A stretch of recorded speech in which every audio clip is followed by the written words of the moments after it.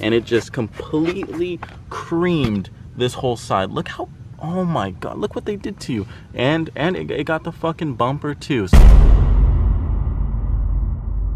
How is it going, guys? Drew Peacock here, back with another video.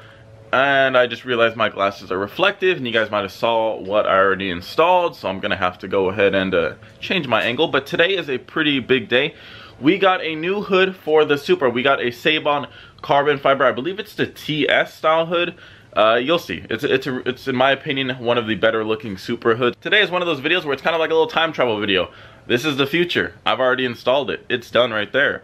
I didn't record an intro because I just wanted to go and pick it up. Pretty much what happened was I drove out to Seibon, I picked up the hood, it didn't fit in the car, I tied it to the roof really ghetto-ly, and I blocked traffic for about an hour driving home, which was really fun, and people were not happy about that. But anyways, let me go ahead and show you guys what happened.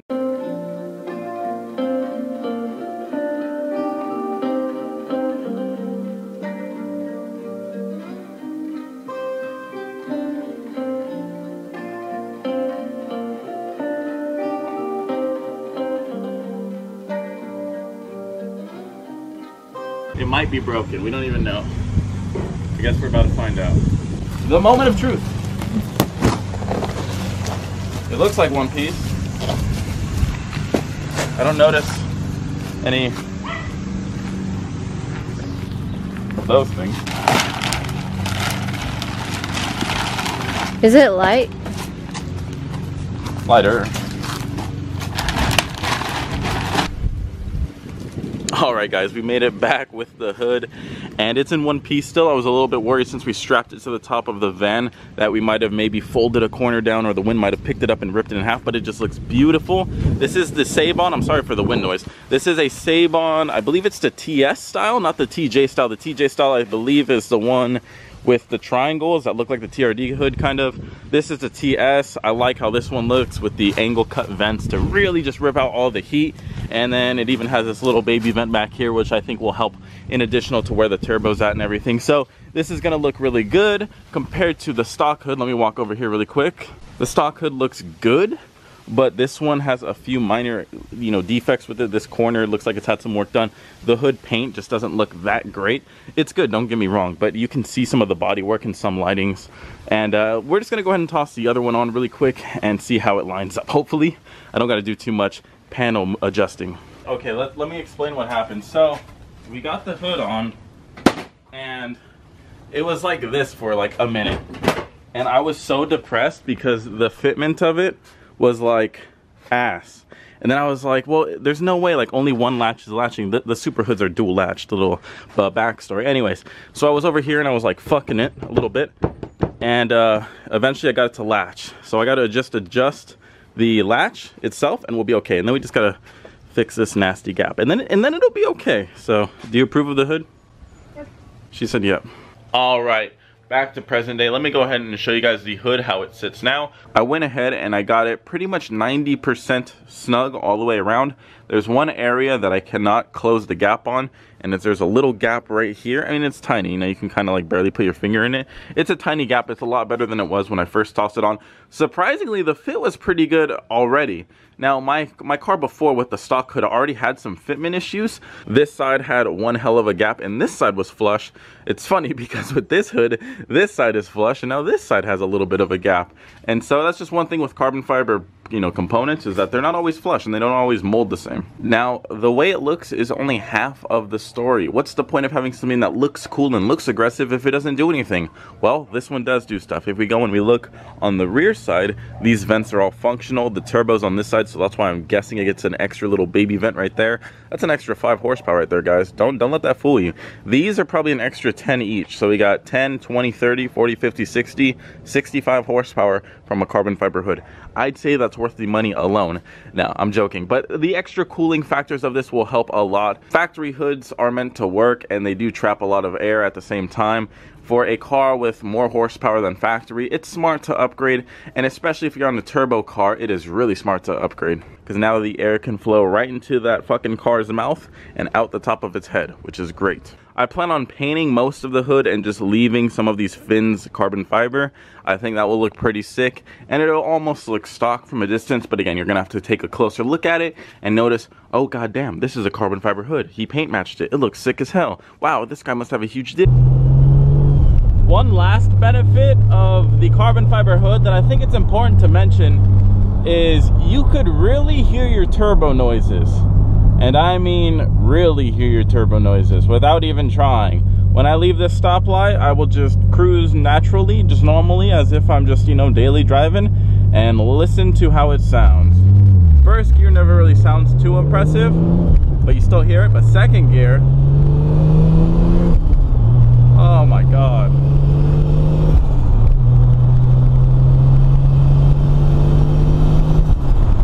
It just sounds so elegant, and you can hear it a lot more without even trying. Now I'm gonna roll up my windows and just chill for a second, but honestly I am super pleased with this hood. I've noticed that it does keep the engine bay a bit cooler. Before, if I went out and I was doing some racing and I did some pulls and I popped the hood afterwards, you couldn't touch anything. It was fucking molten lava underneath the hood. I'm gonna park in the shade right here. But now with the hood, I could pop the hood and I could actually touch some components without completely scorching my hand. So it is a noticeable difference, and I do think it is doing something.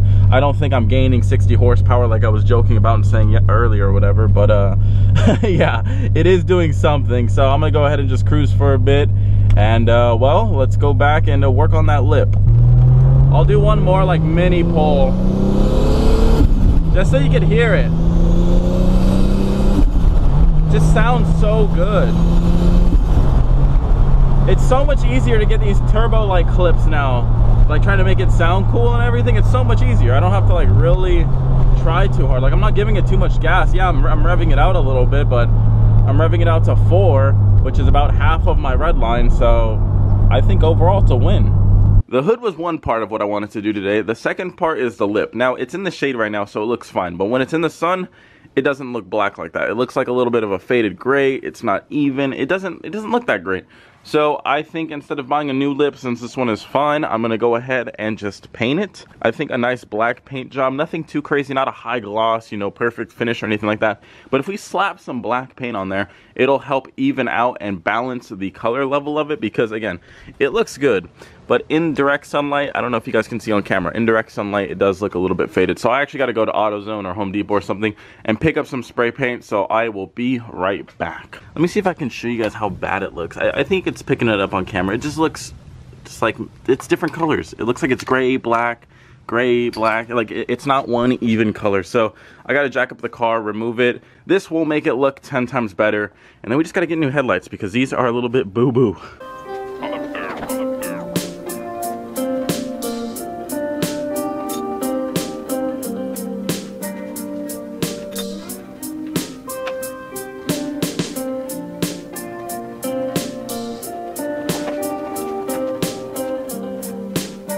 Alright guys, without a lip, Supra looks kind of stupid. The intercooler sticks out from the bottom. So we're going to go ahead and put the, I was going to say new lip. We're going to go ahead and paint this lip. Hopefully you guys can see. I think you guys will be able to see what I'm talking about now. That lip just looks nasty. It doesn't look like one color. So we're going to go ahead and sand it, spray it, and make sure it starts to look uniform, because that is fucking nasty. Alright guys, I went ahead and sanded it. I'm about to wipe it down with rubbing alcohol and then start the primer coat. Pretty even sanding. I didn't have to go too crazy. I just want to scuff it up a little bit so the primer has something to latch onto. And it should come out pretty decent. This isn't my first time painting, but we'll see. I don't want to get too ahead of myself.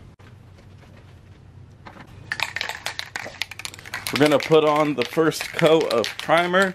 Just a light coat, just a tack coat as they call it, just to get it so the rest of the coats have something to latch onto. You just got to make sure to show this bottle a good time for about a minute. Once you feel like it's about to burst, you're ready to spray. God, my arm, you know, you got to sometimes hit it with the double hand technique. You know, if you're really feeling wild, you could spit on it, but I'm not going to do none of that.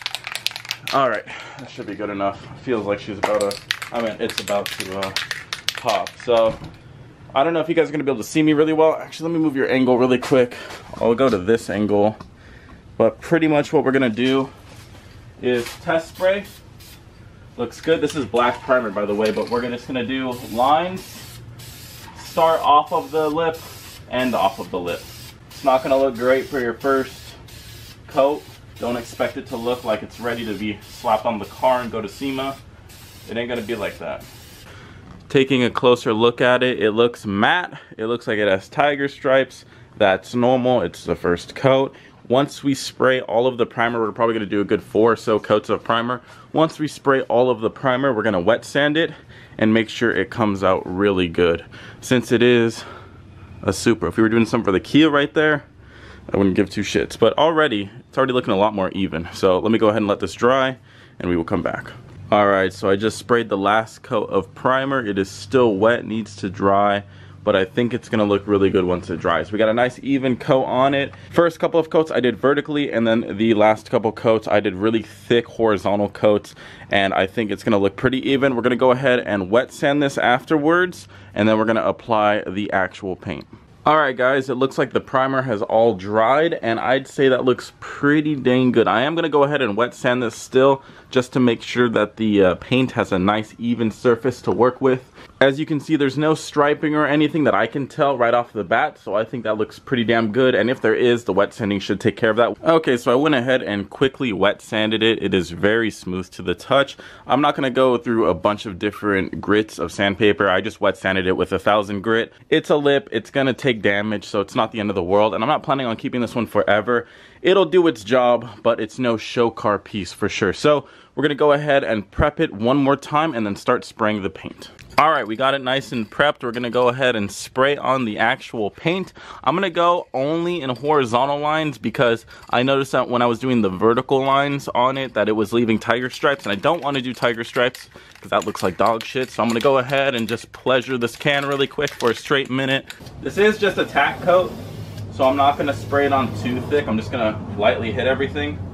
This is the way I've been doing it. I'm using the body lines of the piece itself to separate it. So the seams, if you do see anything, will be in these areas, and with this body line too. That way you don't see a fucking seam dead center. So from here, I'm gonna go all the way across nice and evenly to this body line and do the same. Just keep the can moving. If you stop, you're gonna get a line, and that's nasty. Okay, so I just sprayed what I think will be the last coat, and that bitch looks glossy. It's wet. I just sprayed it, but it's not bad. I mean, that's pretty good for some rattle can shit. That's pretty good. So we'll see how it looks when it dries. I'm assuming it'll look similar, but a little bit less glossy.